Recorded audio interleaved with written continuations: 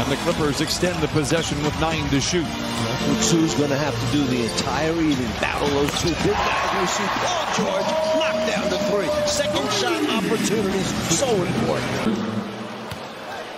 You see that screen, just a little brush screen, step back, and as soon as he stepped back, that ball was there. Paul George usually likes to go to the left side of the arc. That time he hit it from the right, and that time Paul George hit it from wherever Paul George wants to go on the court. The much bigger Allen, and now when they post him, he's got to work at getting around him. Couple buckets now fall for Reggie Jackson. Over the defender that the Clippers are putting on him, and as a result, we've seen him shoot right over the top. George finds a seam, takes it to the house with a two-handed flush. George.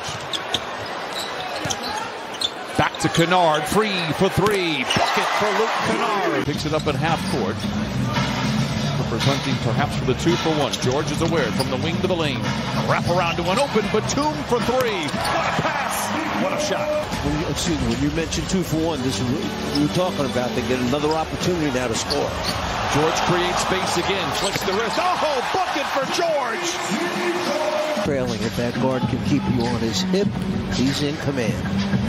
George steps into a three. Bucket for Paul George. He's 4 of 5 from above the arc. He has 14. Clever pass by Jackson. Shot nearly falls for Mann. Coral back the other way. Blocked by George, and here comes Mann galloping across half court. What great effort on the inside. Let's watch Paul George time it perfectly, and before it gets to the glass. LeVert.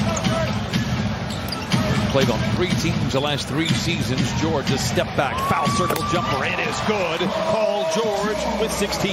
It's against the Cavaliers, the hottest team in the NBA. George, 7 of 12 from the field. Clippers, Cav. And is the reason that Wall was not playing because of back-to-back games? Is that it? That is correct. They're managing his minute. Paul George is on another bender here. He is 7 of 12, and he has a game-high 18. And then was able to get it around the rim and finish. Interception by George. Paul George leads all Clippers with 18. It's a screen from Zoo, who rolls. George calls his own number using Zoo as a barricade, goes right to the rim and leaves it in. Tied at 78. George rises for three. Oh, my goodness, he can throw a key into a lock. 23 for Paul George.